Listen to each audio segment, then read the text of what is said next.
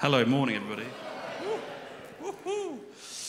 Great to see you all this morning, and a really warm welcome to Shirley Baptist Church. If you're here online, a great welcome to you as well. It's wonderful to be together. As we came into church, Krista said to me, I hope you don't mind me quoting you, Krista, "Isn't this a great day?" And I went, "What's so special about today?"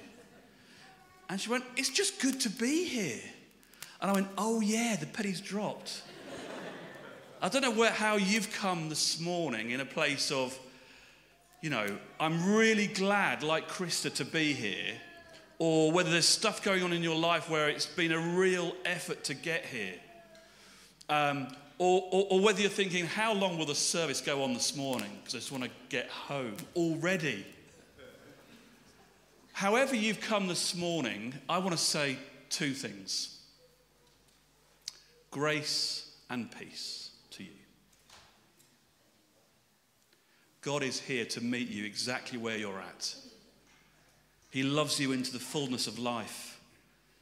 His love is better than life itself. Let me remind you of that. Dave is very humble. He won't say this himself necessarily, but he and Matt at the back wrote the song they played just now, Faith into Action. And we have so many gifted musicians and songwriters in the church. You're right, Krista, we just need to give thanks to God for today. They are brilliant, and they're going to lead us this morning. Faith into action. His love is better than life itself. It's good to be here together this morning. And to welcome Neil. Neil is the Heber Regional Minister, the Heart of England Baptist Association Regional Minister. That's a mouthful, but he's our guest speaker this morning, so we're delighted. He's dressed up smart for the occasion. And he's going to bring God's word this morning. Neil and I trained at Spurgeon's College together, and we reminded ourselves that we finished in 1999, so quite a few years ago. We played football a couple of times together. I'm so much better than Neil. You're humble, I'm not. No, joking. Let's get into God's word. I'm going to give you two for the price of one. Psalm 133 and 134. They're short, don't worry. How good and pleasant it is when God's people live together in unity. It is like precious oil poured on the head, running down on the beard, running down on Aaron's beard, down on the collar of his robe. It's as if the dew of Hermon were falling on Mount Zion, for there the Lord bestows his blessing, even life forevermore. It's good to be in unity, whatever our differences. And then Psalm 134 says, "Praise the Lord, all you servants of the Lord, you who minister by night in the house of the Lord. Lift up your hands in the sanctuary and praise the Lord. May the Lord bless you from Zion, he who is maker of heaven and earth." Grace and peace. Two more things. Unity and hands. You may not put your hands in the air. You may put your hands in the air, but your hands are an invitation to be outstretched one to another. Because our God reigns. He is here. So I invite you to stand as we worship. Look to the Son.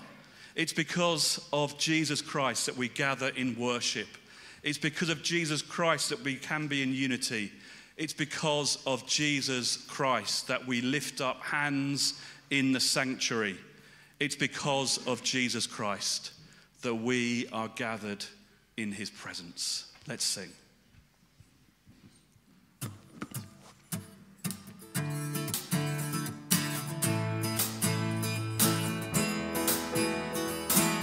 Oh, we look to the sun.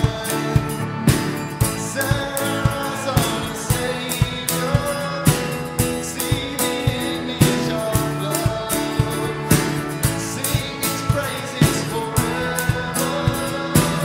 Oh, we look to the sun.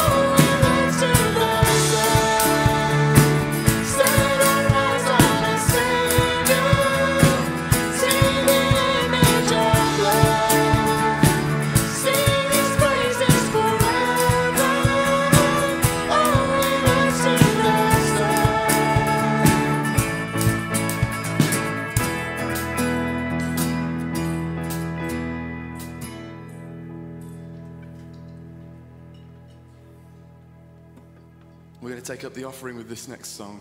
And there are some actions, so I might need some help from somebody over here, but because I can't do actions and play the guitar, but yeah. God's love is big and it is strong and great.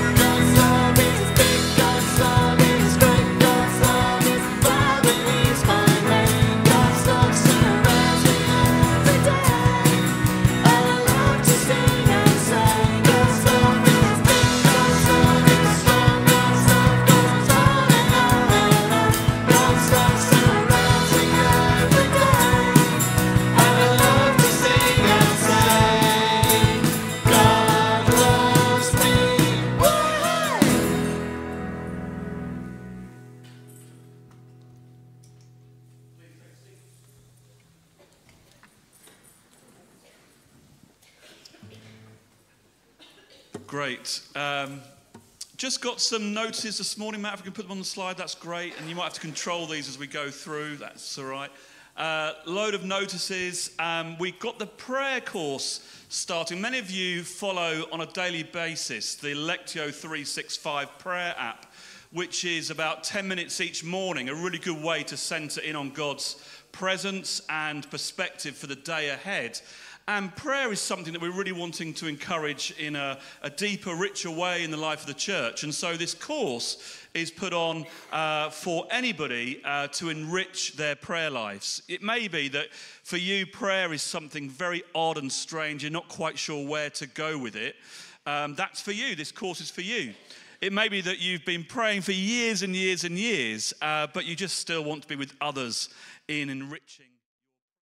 And we've got 45 people signed up already, which is fantastic. But there'll be still time to sign up over the next week or so.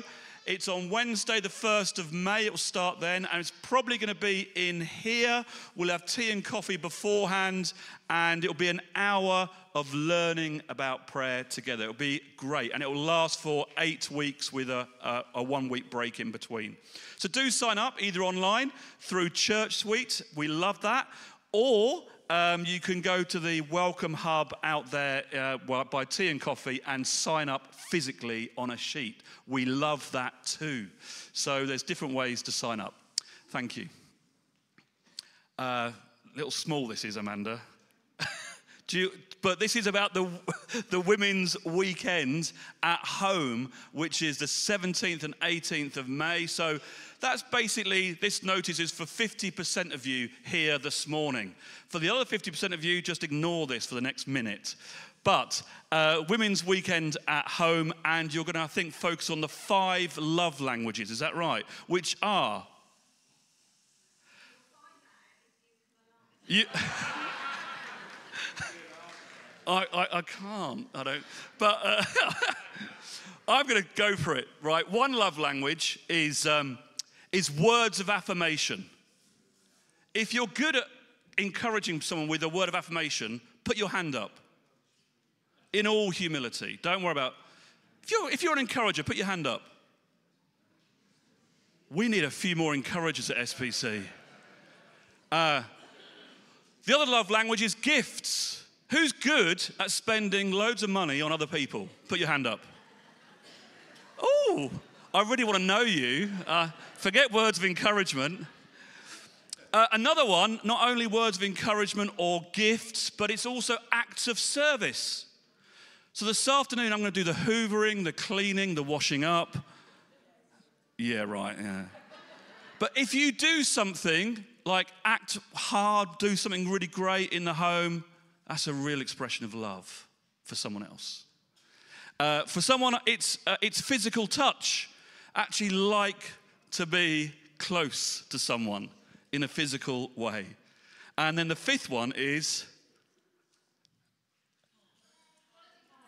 Oh, thank you, quality time. Which is why this service is going to go on for 2 hours. If these notices carry on.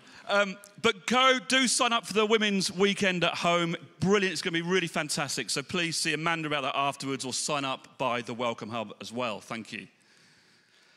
Dwell, as many of you know, Dwell is our monthly worship service, dwelling in God's presence, spending time in prayer and an extended time of worship. There's no great design on Dwell. It is simply a place to dwell and see as God leads us. And it's really well attended. We're loving the encouragement that brings. So that's happening on the 5th of May at 6 p.m. Do come along to that as well. Thank you.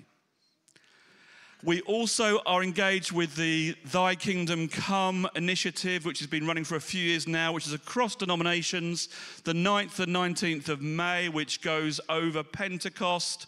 And there is a 24 hours of prayer set aside by Helen Reed, and that's the 11th to the 12th of May. Do speak to Helen about that. Sign up for an hour or 10 minutes of prayer to give as part of those 24 hours, as we want to see God's kingdom come on earth as it is in heaven. There'll be a sermon series on a kingdom perspective as Christians that will be coming shortly around about Pentecost time as well. I think that's it, Matt. Is that right? Woohoo! Great, fantastic.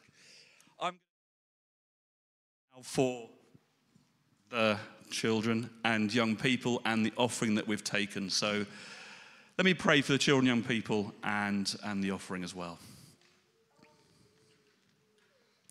Loving God, we thank you so much for one another, for all ages in this church. The youngest and the oldest are equal before you, made in your image. I pray for the children and young people that they will be blessed this morning in their groups. Pray that they have fun and they'll be able to enjoy learning about Jesus and really, really think that church is a great place to be.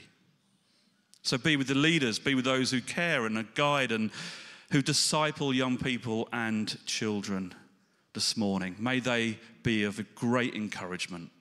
May that sense of love be very much a part of all that they experience today. And Lord, our offering this morning that we lift to you, we give in so many various ways. It may be physically this morning, it may be through direct debit, or it may be through giving in other ways. We thank you for the gifts that have been offered today as a response to all that you offer to us. May you use these gifts for the glory of your name in this church and in the world of which we belong. So bless us this morning, I pray, in Jesus' name. Amen. Amen.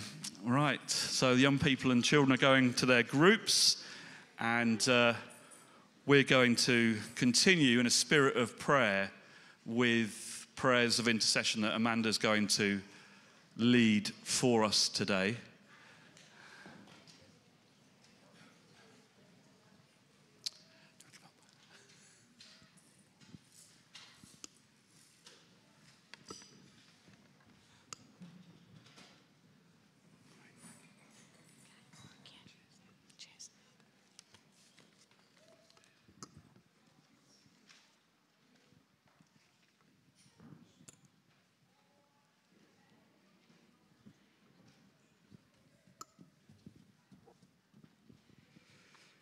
Psalm 46 verse 10 may be very familiar to you. It says, "Be still and know that I am God."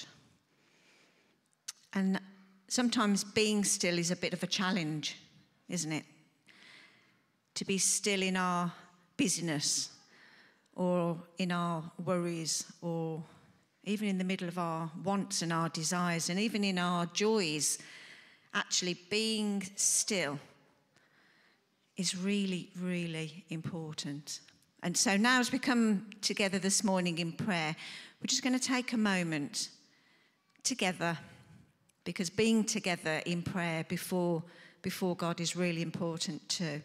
So let's just take a moment just to be still before God and to acknowledge his presence with us here this morning.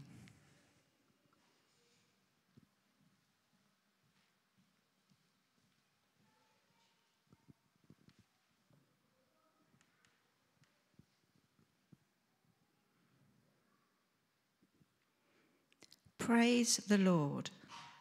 Praise the Lord, my soul. I will praise the Lord all my life.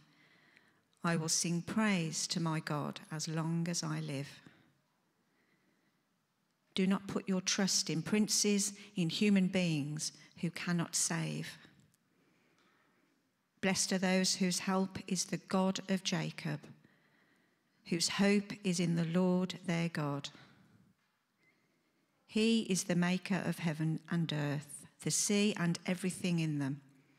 He remains faithful forever. Loving God, we praise you and we thank you for your faithfulness and for your constant love for us. When everything around us might feel unstable, unsure, uncertain, you are the same yesterday, today, and forever. You are our rock. You are our place of safety. You are steadfast and sure. You alone can bring unity, and we look to you. We turn to you.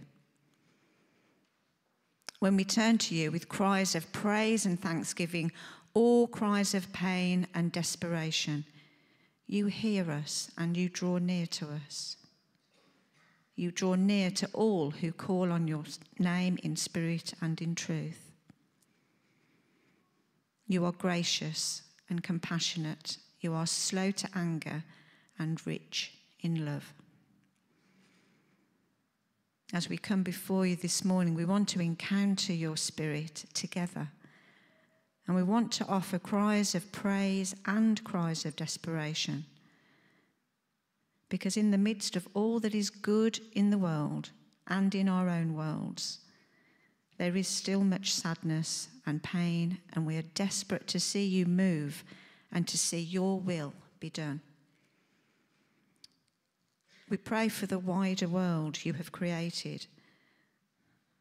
The news every day gives us graphic insight to the tragedy of war and destruction in places such as Ukraine, Russia, Gaza, Israel, Iran, Sudan, and many, many others. There is poverty and crises in so many places, and so many people live with fear. Fear of war, fear of death, fear of the unknown. We pray for peace. We pray for reconciliation and for restoration across the places in your world that only know terror and loss and deep pain. We pray for world leaders and those in positions of power and authority, that hardened hearts will be turned and cold, determined minds will be transformed through the power of Jesus. We put our hope in you, Lord. Hear our prayer. We pray, Lord, for the locally known world, our country and community. We have local elections coming up, the prospect of a general election.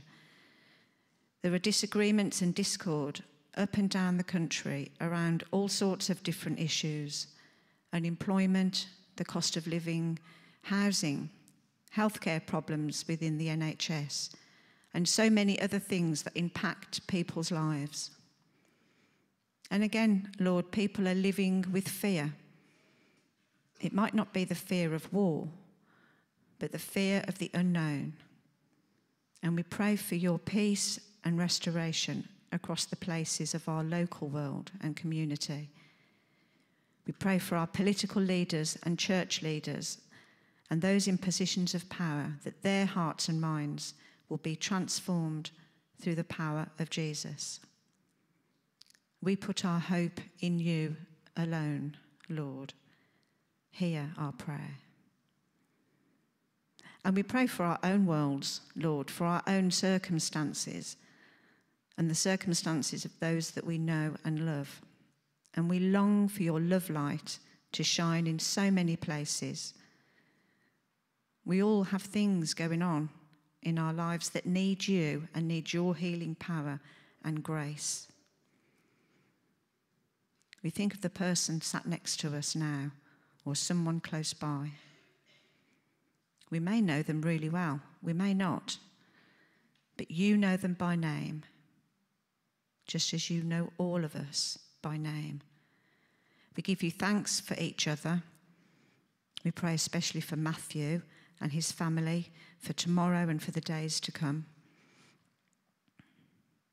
And there is so much to be thankful for, Lord. So help us to give thanks for all your provision for us and for those around us. We're thankful when you hear our cries and we can see you at work. We're thankful for those that have had recent surgery or health issues that have been treated well. And we pray for those that have still yet to have surgery and treatment. Within our church family, we pray for continued healing to be with Claire and Evan, Claire and Dave, Morris and Viv, Howard and Barbara, Sue and Margaret and Sue. And there will be others known to us now that we can just name before the Lord.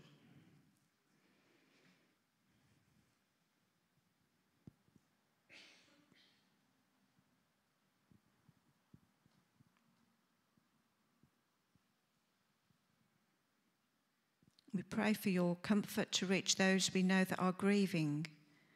Remember Vera and her family, and the family of Phil, whose funeral is tomorrow. And we lift up those we know that are finding life challenging. Finding those moments of stillness is really difficult, and praising you is just tough. Will you encourage us, Lord, to lift each other up to you in prayer? will you encourage us and empower us to seek unity?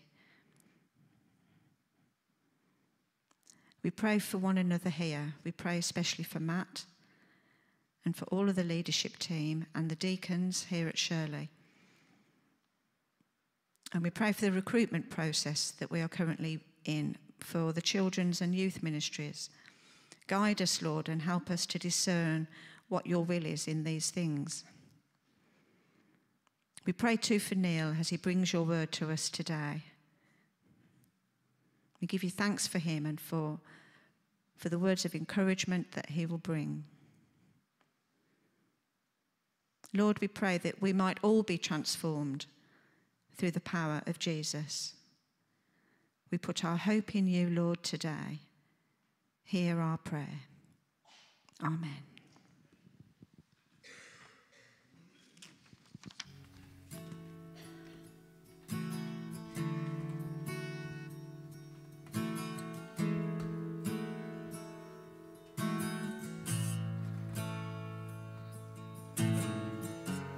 There is strength within the sorrow. There is beauty in our tears, and you meet us in our mourning with a love that casts our fear. You are working in our waiting, sanctifying us, and beyond our understanding, you're teaching us to trust. Your plans are still to prosper. You've not forgotten us. You're with us in the fire and the flood. Faithful forever, perfect in love. You are sovereign over us.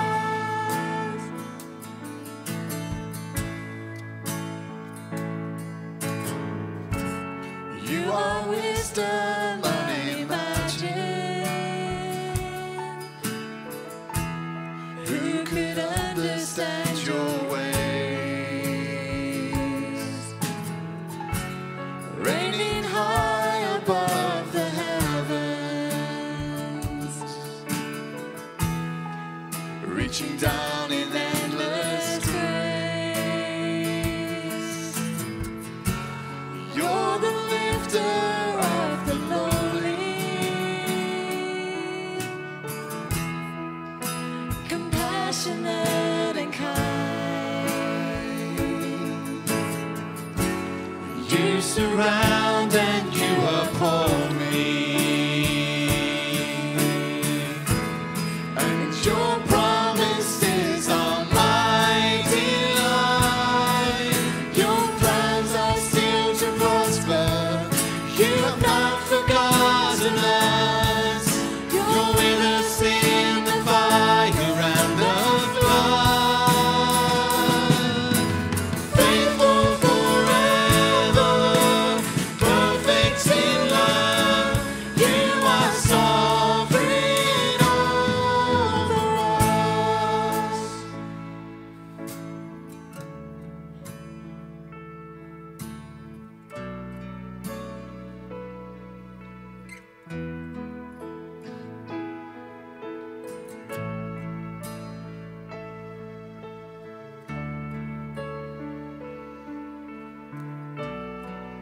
Let's sing this over a broken world.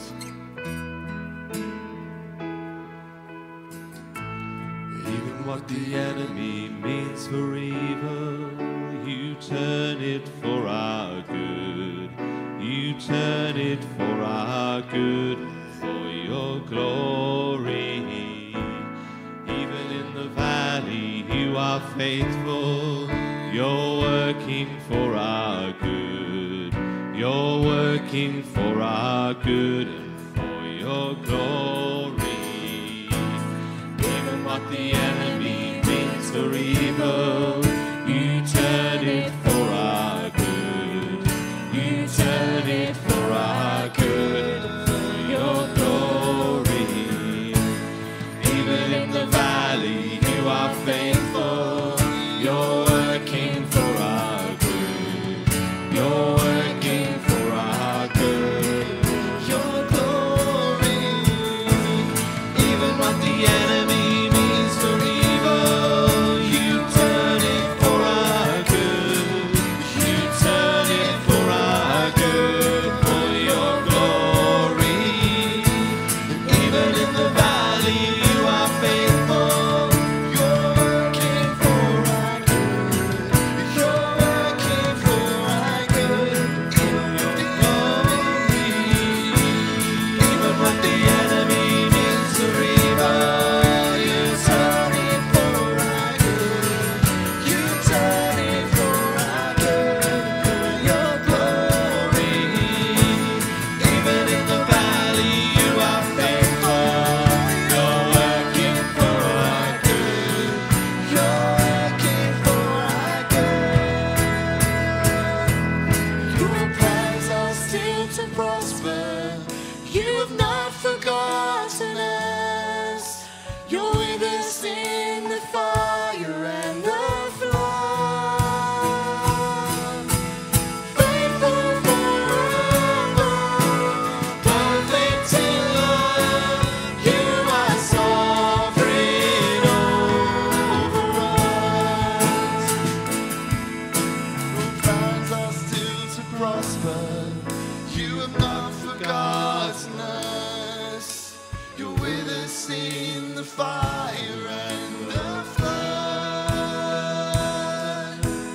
Faithful forever, perfect in love. You are sovereign over us. You're faithful forever, perfect in love. You are sovereign over us.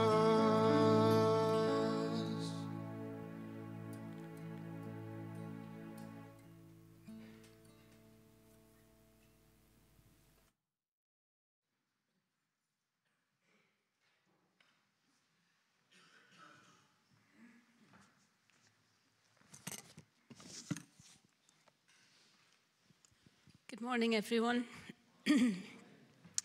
A reading this morning is from Psalm 20, and the title on the psalm says, "For the Director of Music, a Psalm of David."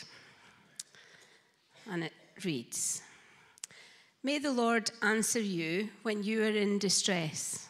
May the name of the Lord, name of the God of Jacob protect you. May he send you help from the sanctuary and grant you support from Zion. May he remember all your sacrifices and accept your burnt offerings. May he give you the desire of your heart and make all your plans succeed.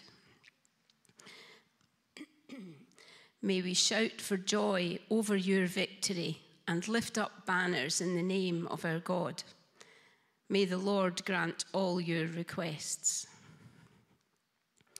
Now this I know, the Lord gives victory to his anointed.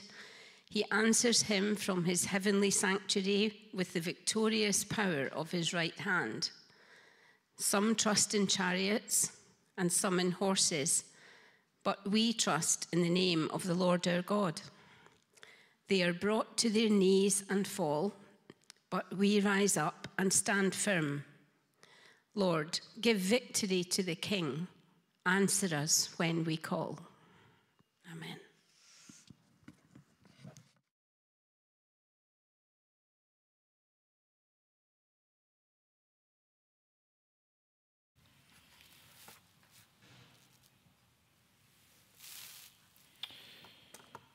Good morning.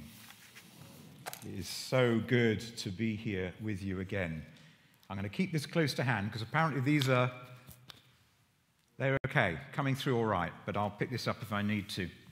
Thank you so much for inviting me back again. Always good to be here with you. I have a picture. I wonder if anyone can tell me which rugby team this is. Shout it out. New Zealand. It's the All Blacks. But what are they doing? It's the haka, or whatever, how it's pronounced. The haka, yes. This is what they perform before each of their matches. And I looked up what this is, and apparently it's a traditional Maori war dance that's intended to fire up the warriors and display their pride, strength, and unity before the enemy. There we go, there's fighting talk. And I think it is quite intimidating, isn't it? You kind of see the opposing teams try and put on a brave face, but actually when they have to sort of stand and watch this traditional kind of ceremony being acted out in this kind of very kind of powerful way, it's kind of sows seeds of doubt and a little bit of fear, I'm sure, in the opposition. Why am I mentioning that? Well, I think Psalm 20, which is a Psalm of David, could be described as an ancient Israelite haka. There we go, you're seeing it in a new light now. It was written by David probably as a national prayer, but a song to be declared and chanted and sung by the army of Israel before they went out to meet an enemy. Now, in David's time, the enemy were a number of different nations at different times. For example, the Egyptians, they were fighting fairly regularly.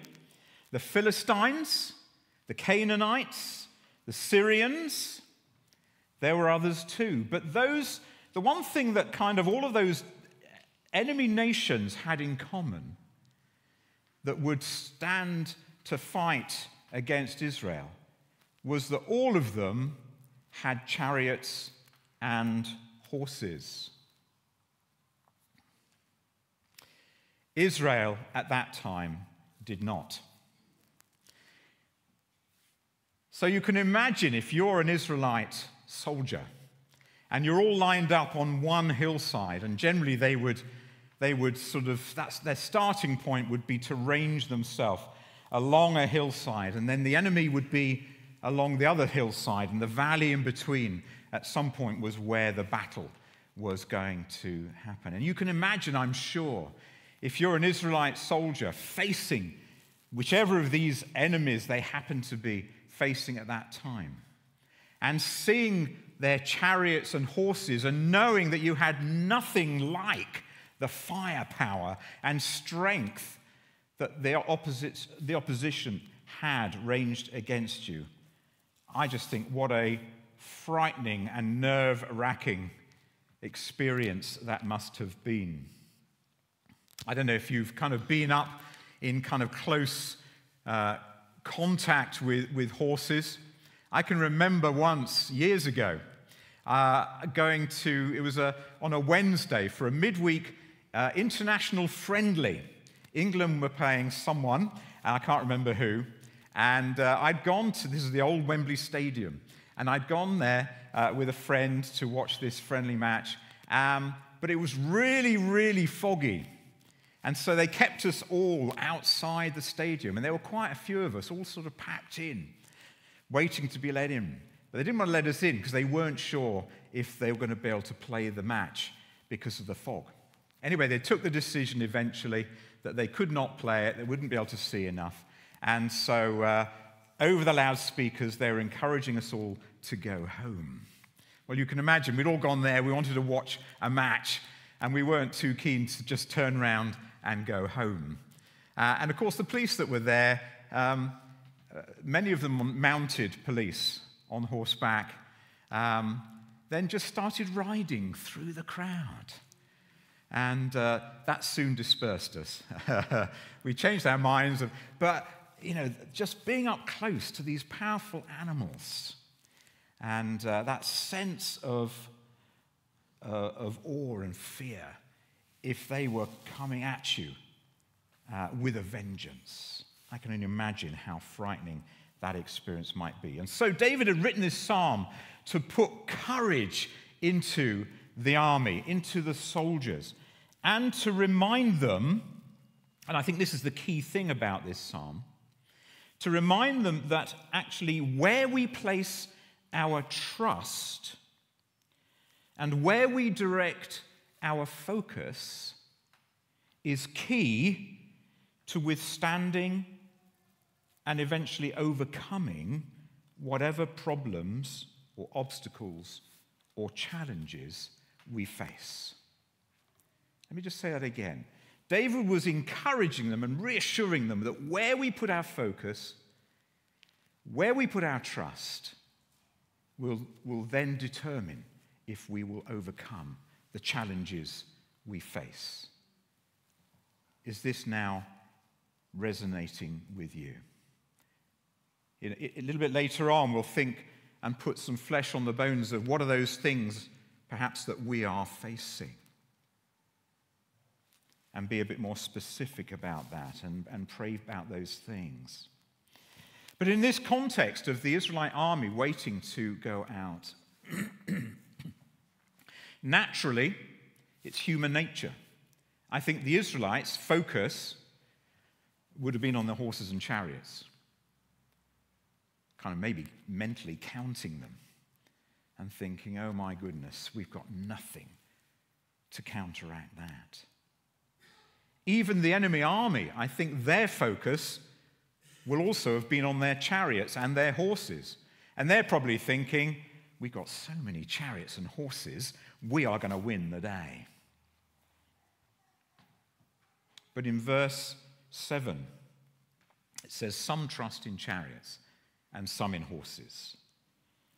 And this is the word that David was putting into the hearts of his people. But we, don't forget, we trust in the name of the Lord our God. The chariots, the horses, are kind of representative of our human resources, I think. Our own ability.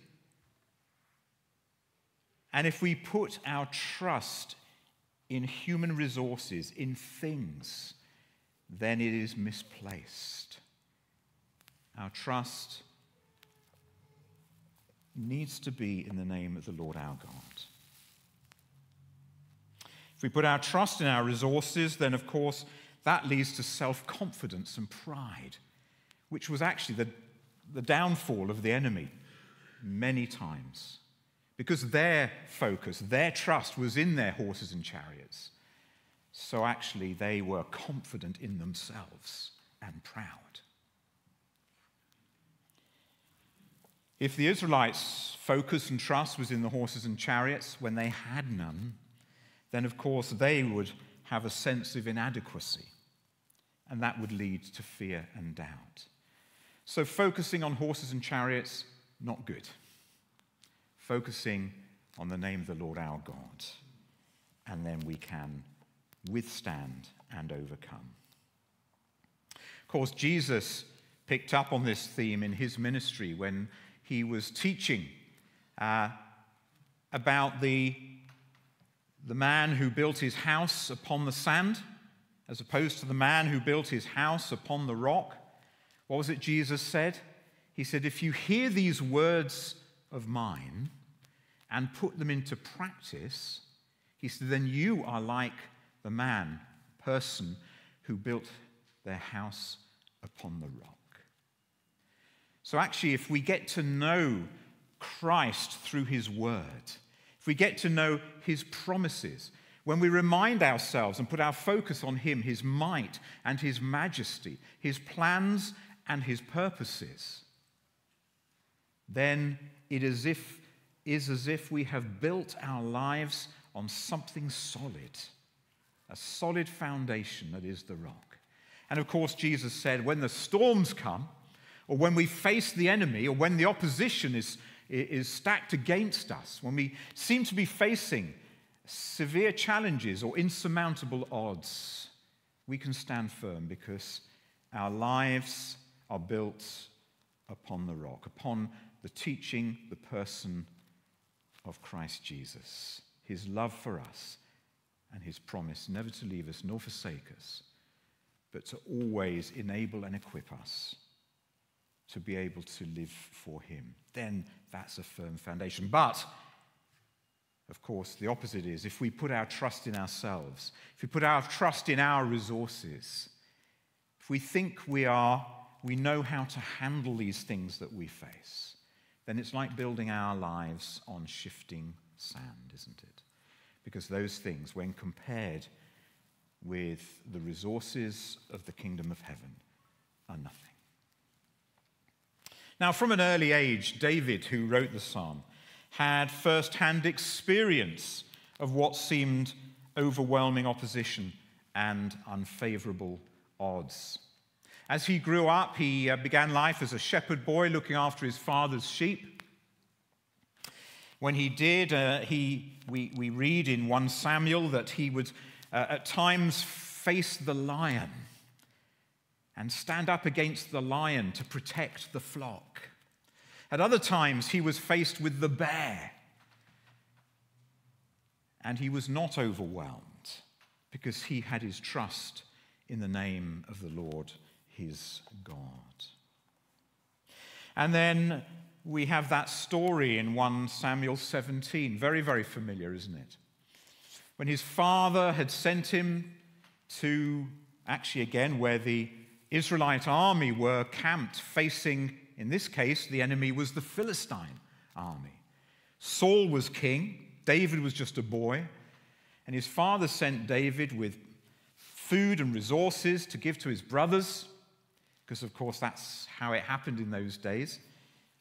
And when he arrived, he heard Goliath taunting the Israelites. This giant of a man, apparently around 9 foot tall.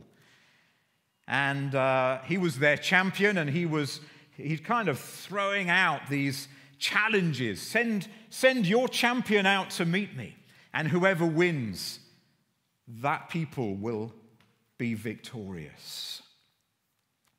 And no one had the courage to go and face Goliath. Even Saul, who we're told was, as king, was head and shoulders above any other man in his whole army. So if anyone should have been the champion of the Israelites to go out and face Goliath, it should have been Saul. Where do we find Saul? Saul's in his tent. David is incensed because David has grown up learning to trust God, whatever the odds, whatever he faced. And he could not stand that this enemy was throwing out these taunts and challenges, and no one was prepared to go out and face him. And he said, I'll go and face him. I've faced the lion, I've faced the bear. I'm not frightened to go up against this Goliath. And of course, he's taken to the tent, shown to King Saul. And what does Saul do? He tries to put his armor on David. Now, Saul is the tallest man in the Israelite army. David is a mere boy. How ridiculous that Saul would think that his human resources would somehow help David to fight his battle. You can imagine everything sort of 2 sizes too large and him not even be able to move. Never mind lift the sword and carry the shield. These are kind of the chariots and horses of the Psalm 20. And Saul wants to clothe him in these human resources in order to face the challenge ahead. And David said, this is ridiculous. I cannot go and meet Goliath with these things. All I need is my sling, and I will go and meet him. So, of course, he goes out. He selects 5 we're told, stones from the river brook. And with his sling, as a shepherd boy, he would be very proficient with the sling. And that's all he needs. This is something he will have practiced day after day after day as he looked after the sheep. He will have become very proficient with this skill that God has given him. But other than that, he knows he just needs to go out in God's strength. 1 Samuel 17, verse 45, David said to the Philistine, "You come against me with sword and spear and javelin, but I come against you in the name of the Lord Almighty." You see, that same thing that he then wrote. He'd learnt this over many years, so when he wrote his Psalm 20, he knew what it meant to find his strength in the Lord. He said, "I come against you in the name of the Lord Almighty, the God of the armies of Israel, whom you've defied. This day the Lord will deliver you into my hands. All those gathered here will know that it is not by sword or spear that the Lord saves. The battle is the Lord's, and he will give all of you into our hands." I expect you know how the story ends, of course. He takes a stone and he fires it off. It hits Goliath in the forehead. He falls back and is defeated.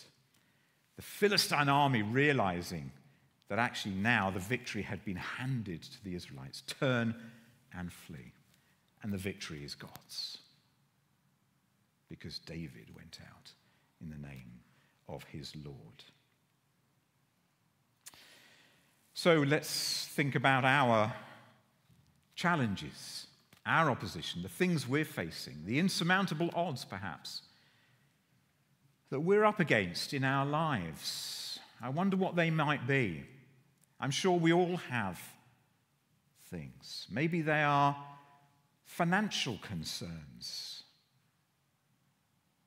Maybe we have debts that are racking up and we just do not know how we're going to be able to settle these, because the money coming in and the money going out just does not add up. Maybe we're feeling insecure in our finances. Coming to retirement age, so end of February next year I'll be at retirement age. I tell you what, my mind is quite focused on my pensions at the moment. And for various purposes, I've had to sort of start to tot up, what life, what financial security might look like for me in less than a year's time. And will it be enough? And if I'm not careful, I get too focused on those things and begin to worry. Because as ministers, well, I think we know we're not the world's, in human financial terms, richest people. We're very rich in many other ways. But if my focus is on the wrong thing, on human resources, on those things, then I can be very fearful, I tell you. And I have to be reminded regularly that to put my trust in the name of the Lord my God and his provision.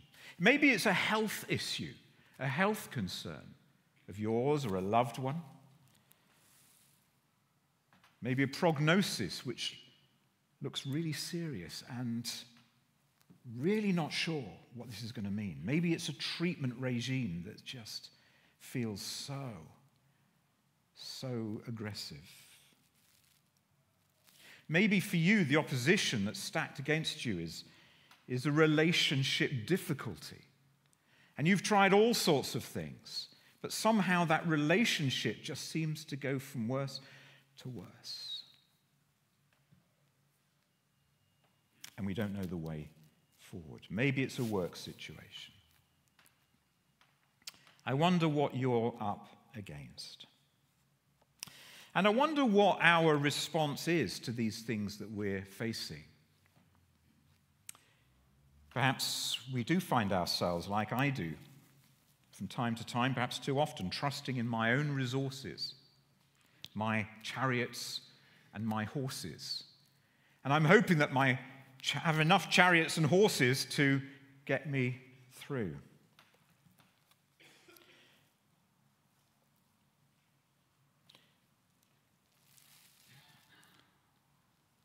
But chariots and horses have a way of failing. If we look back even further in our Old Testament narrative to the time when the Israelites were escaping from Egypt, this is the time of Moses. Moses had been called to lead them out. And Pharaoh, after the plagues, had let them go, do you remember? And then changed his mind. And as the Israelites were fleeing from Egypt, and they were finding themselves trapped by the Red Sea, Pharaoh had sent all of his army, and it said all of his horses and chariots, to chase them down and to bring them back. Again, how the Israelites must have felt, trapped by that situation, insurmountable odds.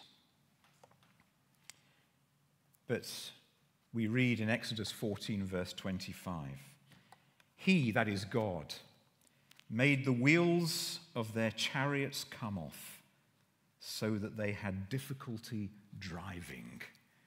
I just think that's so funny. You know, this is how God rescued his people then. The wheels came off the chariots.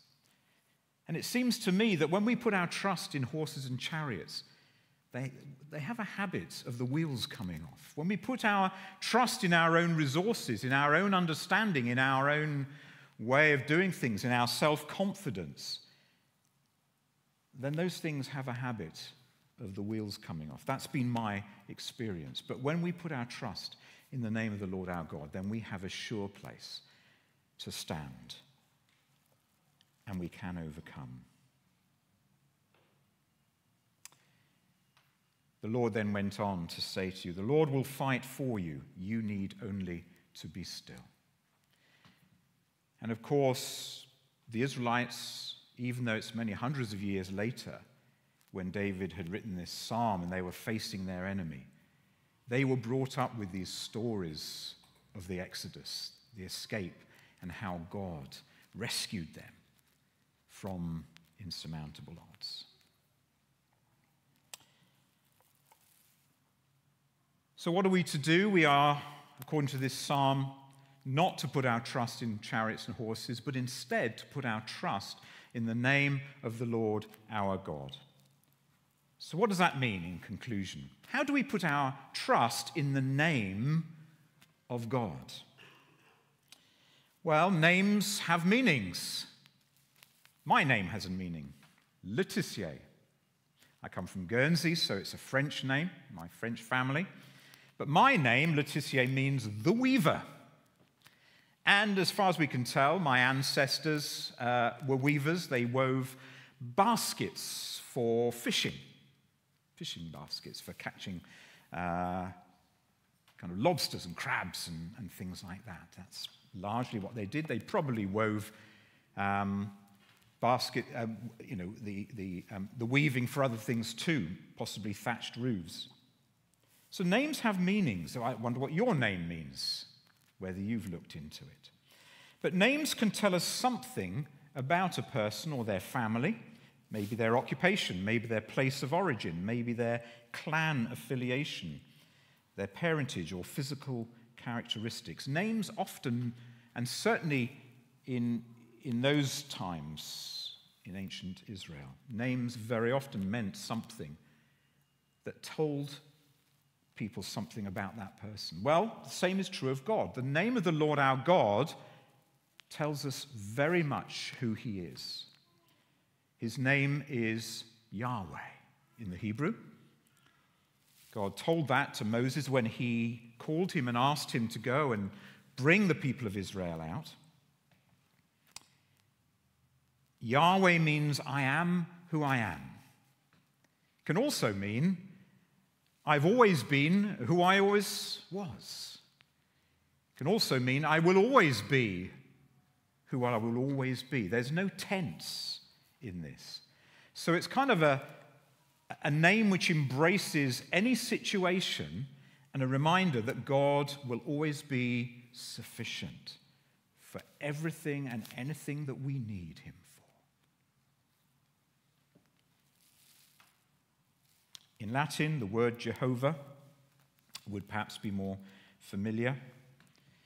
And throughout the Bible, we see different sort of words added to Jehovah which tell us a bit more about the nature of God, his love for us, his work in our lives, his desire for us, and his promises.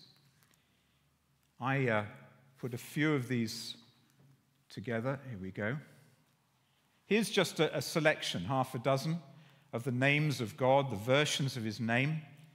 Jehovah Adonai, the Lord our sovereign.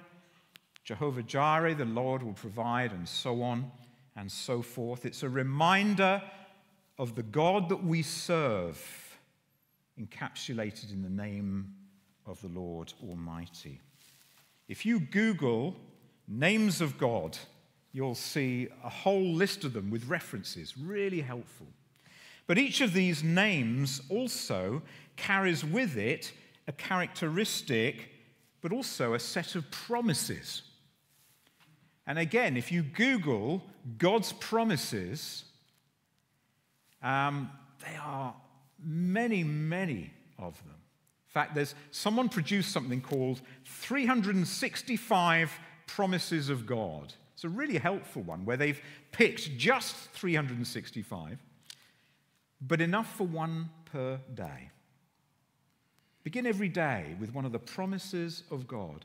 Get to know him through his promises so that when we face difficulty, challenge, overwhelming odds, we've begun as David kind of practiced with his sling and became proficient in how to approach the opposition. So we would become proficient with God's word and God's character and his nature and his promises so that we would have actually the tools that we need to overcome whatever the enemy might throw in our path.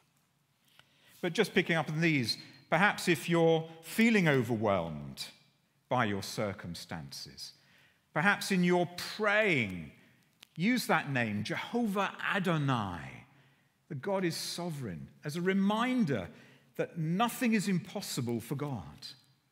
Whatever the odds might look like, he is sovereign. Maybe if you feel lacking in some way, or you're concerned financially or about the future, invoke the name of God, Jehovah Jireh. The Lord will provide. And hold on to that promise and watch him fulfill his promise. Maybe it's a health situation. Jehovah Rapha, please bring your healing power into my life, into the life of my loved ones. Maybe you're feeling anxious. Jehovah Shalom, the Lord of peace, put your peace in my heart, and so on. That's putting our trust in the name of the Lord our God. So let me wrap up. Some trust in horses, some in chariots, but we trust in the name of the Lord our God. Where is my trust? Where is your trust?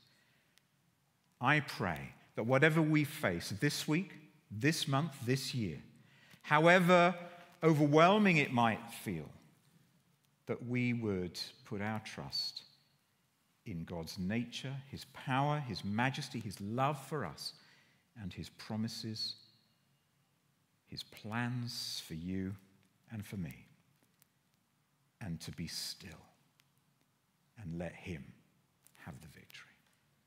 Let us pray.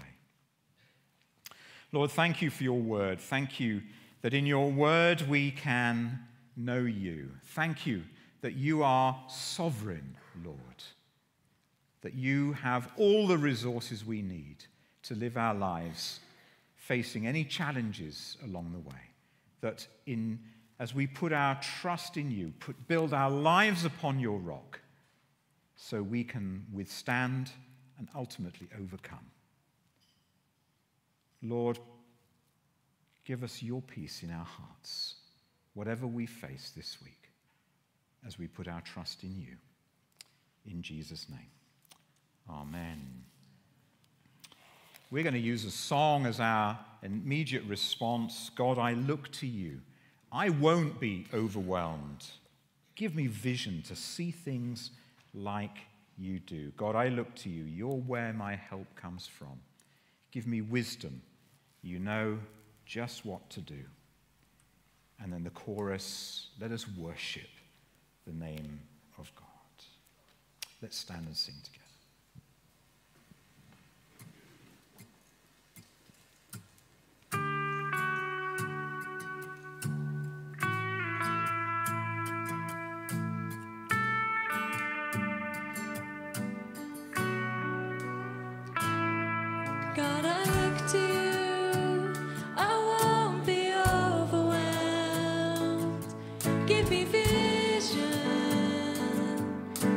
See things like you do.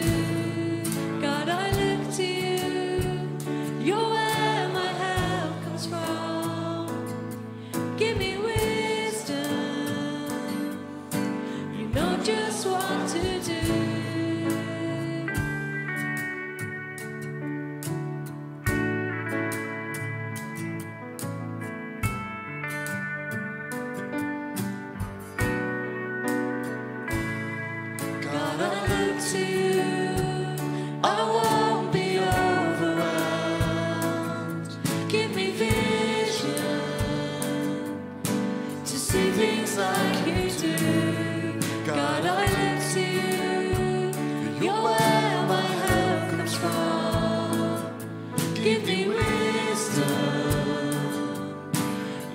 Just what to do. I will love you, Lord, my strength. I will love you, Lord, my shield. I will love you, Lord, my rock. Forever all my days I will love you, God.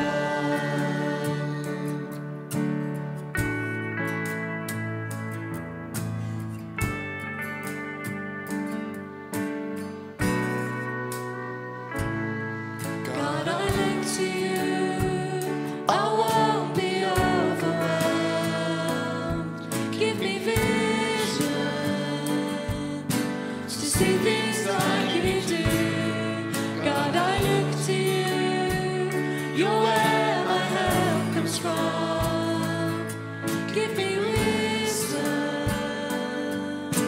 You know just what to do. I will love you, Lord, my strength. I will love you, Lord, my shield. I will love you, Lord, my rock. Forever all my days I will love you, God.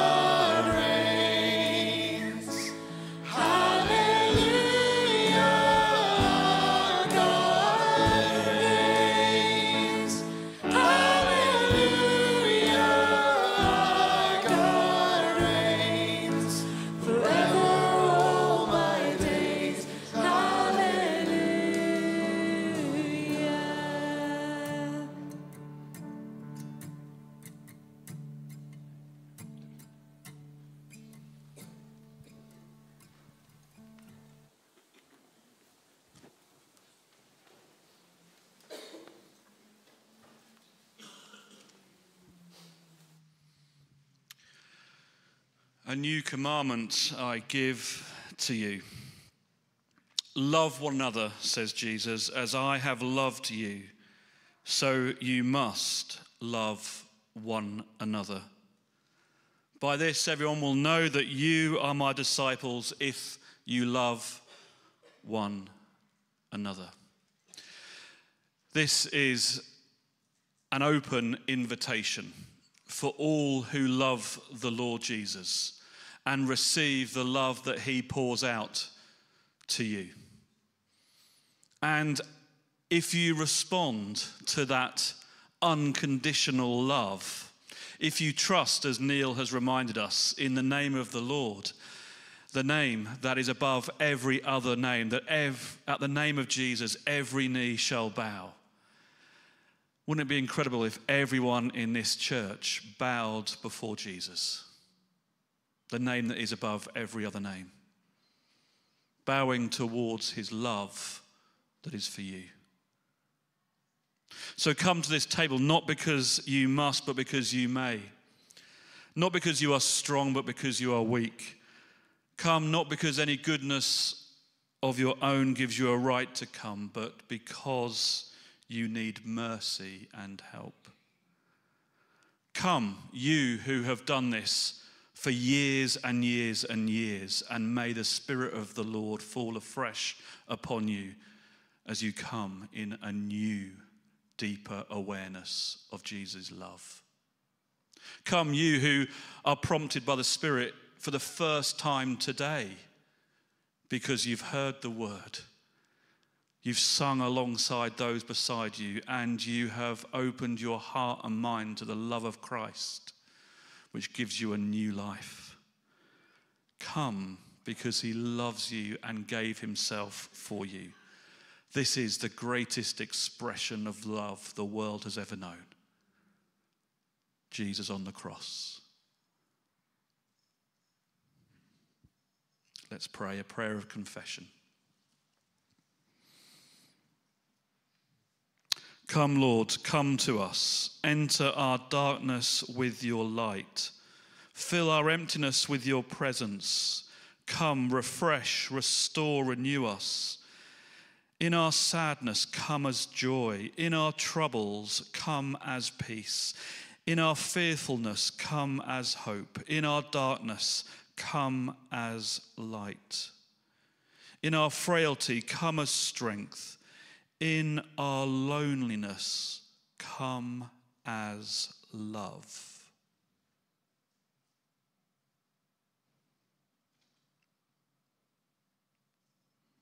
And if you're responding to that invitation, and if you have joined me in that prayer of confession, whether there is darkness or emptiness or sadness or trouble or fear or frailty or loneliness, you are loved. I say the prayer that Jesus taught us, the Lord's Prayer, and if you'd like to join me, please do. Our Father, who art in heaven, hallowed be thy name. Thy kingdom come, thy will be done on earth as it is in heaven. Give us this day our daily bread, and forgive us our trespasses, as we forgive those that trespass against us.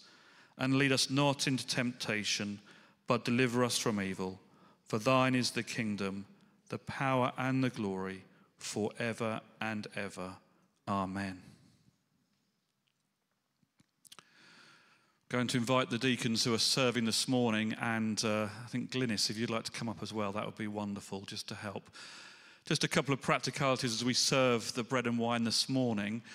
You'll be served where you are seated this morning, and we are, which is a wonderful blessing, growing a little bit in number as a church, and so communion takes a little bit longer to get round. If you're able to, pass the wine and the bread, not, like just rush it, but swiftly, that would be great. I think you're getting what I'm saying. And yet we want to be resting in God's presence, not rushing. So it's a hard sort of balance to get. But there will be stillness and quiet and reflection as we take bread and wine this morning. And this invitation, as I said, is for all who love the Lord Jesus. So I'm going to do two things at once. I'm going to try and use this mic and break the bread, but we'll see how we go. I'm not going to use the mic, but you're going to hear me right over there. The Apostle Paul received the tradition passed on to him and said these words. The Lord Jesus, on the night he was betrayed, having took the bread, he broke it and said, "This is my body, which is given for you. Do this in remembrance of me." In the same way, after supper, he took the cup of the new covenant, the new relationship, the restoration reality, the truth that God and humanity are together as one in Christ, because of Christ, his love for a world that needs to be loved. This new covenant, this new commitment, the Lord Jesus, he took the bread and took the cup and said, "Whenever you drink of the cup, you proclaim me until I return." So let us, here at Shirley Baptist Church, proclaim the name of Jesus until he returns. Amen. Amen.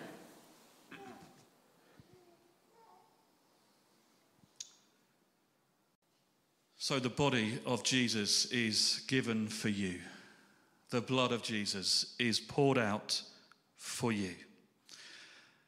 There is gluten-free bread in the cups that will be offered for those who need it. I'm going to invite the deacons to come up now and take the bread.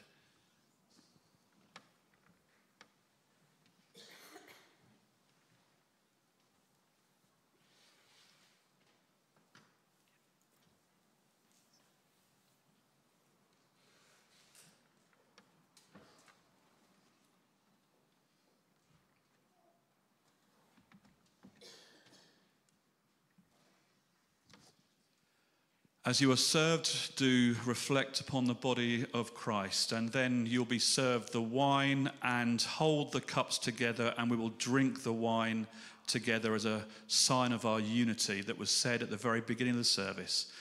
But when you take the bread, you can eat that in your own time, reflecting on what you have heard today. Amen.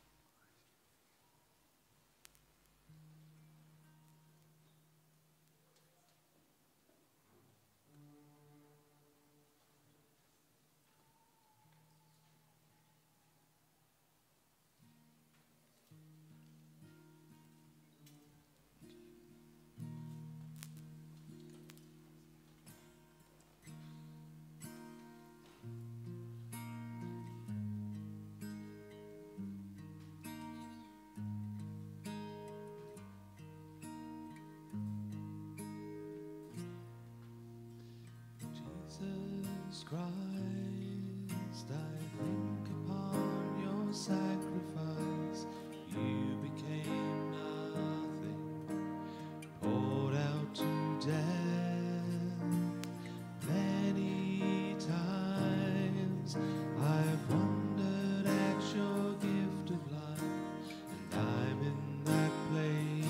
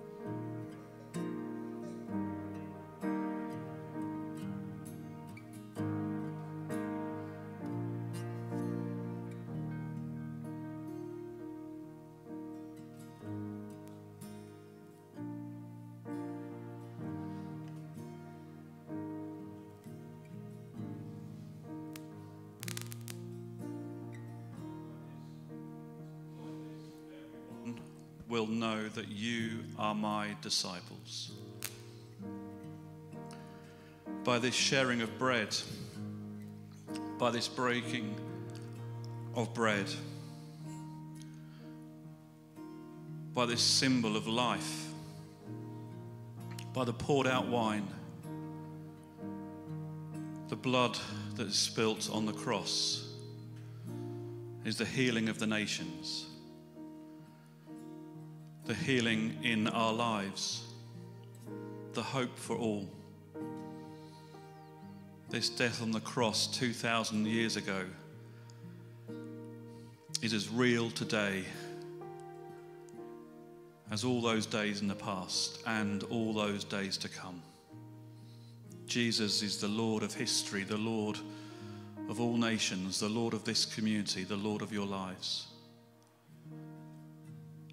We once again think upon the sacrifice, but we're moving into a different place of intimacy with God.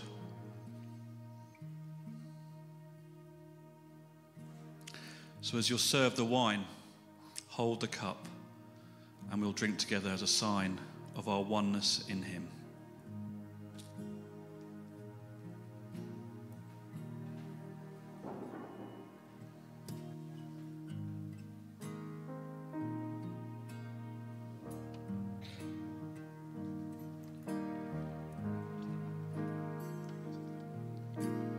Once again I look upon that cross where you died.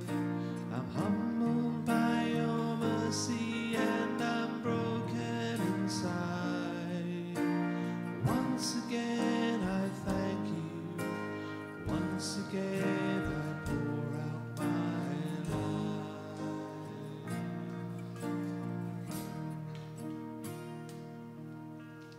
Thank you for the cross. Thank you for the cross. Thank you for the cross, my friend.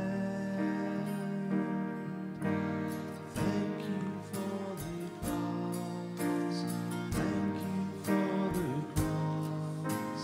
Thank you for the cross, my friend. Thank you for the cross. Thank you for the cross. Thank you for the cross, my friend. Thank you for the cross. Thank you for the cross. Thank you for the cross, my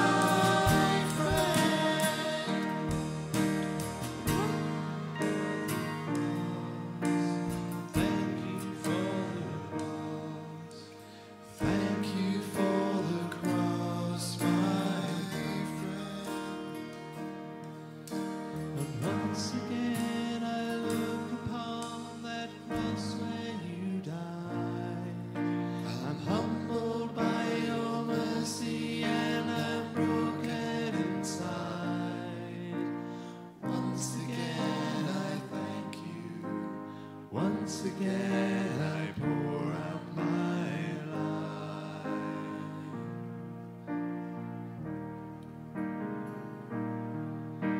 And once again I look upon that cross where you died. I'm humbled by your mercy and I'm broken inside. Once again I thank you. Once again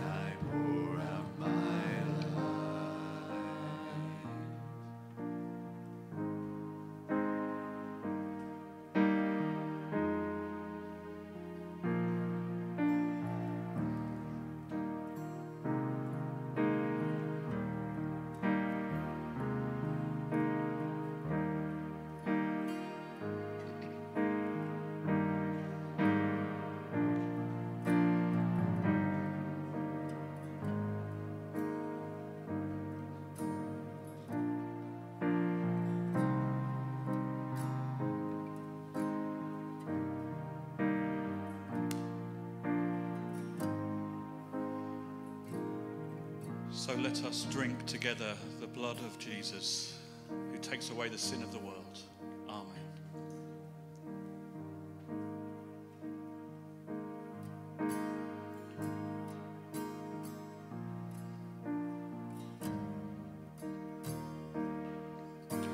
Thank you for the cross. Thank you for the cross. Thank you for the cross, my friend. Thank you for the cross. Thank you for the cross. Thank you for the cross, my friend. Thank you for the cross. Thank you for the cross. Thank you for the cross, my friend. Thank you for the cross. Thank you for the cross. Thank you for the cross, my friend. Once again I look upon the cross where you died. I'm humbled by your mercy and I'm broken inside. Once again I thank you. Once again I pour out my life.